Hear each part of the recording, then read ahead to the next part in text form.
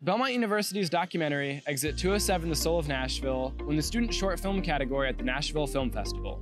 We spoke to the director and the faculty advisor about their experiences taking home the award. So to be recognized by the Nashville Film Festival and the International Black Film Festival and being selected, I mean, it means the world to me. It gives me satisfaction in that people believe in me and my work, but also that, the topic, it's important.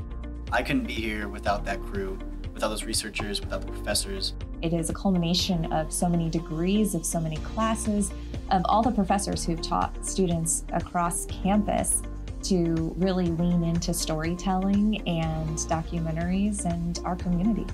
The students from various programs, including journalism, video production, and honors, found a compelling story in North Nashville and the impact that an interstate had on a predominantly African-American neighborhood.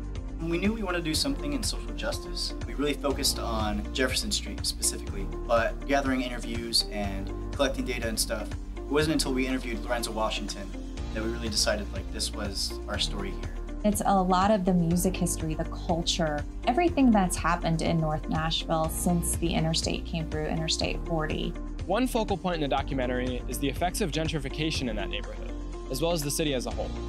During an abbreviated public screening of Exit 207 on September 26th, we had the chance to talk to Nashville's mayor, Freddie O'Connell, about the local government's role in city planning. So much of the gentrification happens without any interaction with city government. If somebody were to buy my house, for instance, they could immediately go put a couple of tall and skinnies on it. They wouldn't have to do anything but go get a building permit. We can do really great projects so that we can at least ensure we're creating some long-term affordable housing too, which is much needed in parts of the community. We also need to keep engaging the Black business community and continue to perpetuate opportunities there. I think you need to attack it not just from the creation of new housing and retention of existing housing where you can, but also scenarios like this where you've got a group of Black vendors that can then eventually grow into successful bricks and mortar establishments along corridors like Jefferson Street.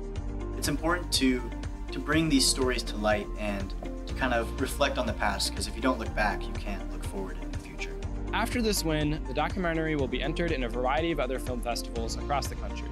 For VNN, I'm Matt Sinofsky. Thanks for watching, and I'll see you next time.